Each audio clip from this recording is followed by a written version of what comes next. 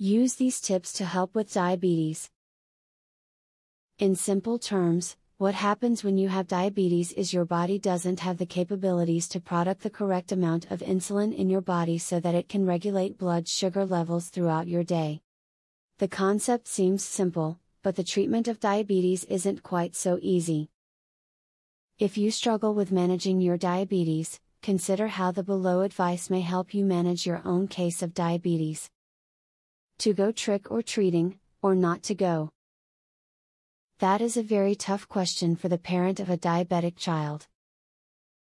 The fact is that your child is never going to eat all that candy or else they'll lapse into a coma. Instead, why not have a party at your house for all the kids in your neighborhood?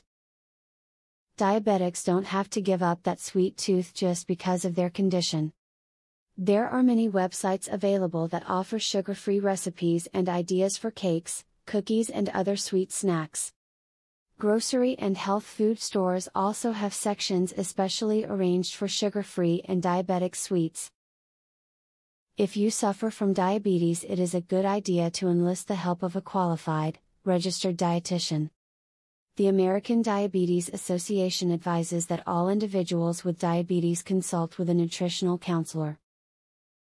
A dietitian will help you to understand how different foods affect your blood sugar and can create a healthy eating plan based on your needs. To make sure your blood sugar levels don't spike or plummet without you realizing it, check your blood sugar regularly and log the results. It's very common for people to experience dramatic changes in their blood sugar with no initial symptoms. Carefully tracking your levels will help you avoid serious health problems like kidney failure or strokes. If you're having trouble finding organizations in your area that can help you get help with your diabetes, dial 211. The United Way can point you in the right direction towards support groups and other organizations who will help you get discounted supplies and prescriptions so you can stay healthy. Make sure to go to your podiatrist often if you have diabetes to get routine foot checkups. Your feet are susceptible to peripheral neuropathy and infection, so having them looked over will ensure you don't end up with them being amputated. It only takes a small amount of time to ensure your feet are healthy, so do it. Do not allow living with diabetes to become a complicated thing. Focus on the tips you've read in this video, in order to make living with diabetes a simple day-to-day routine that you can easily incorporate into your life. If you can follow these tips, you're on your way to wellness.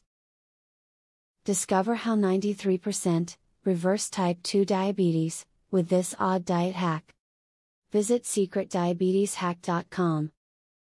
Learn how a dying grandpa was saved from diabetes by his grandson.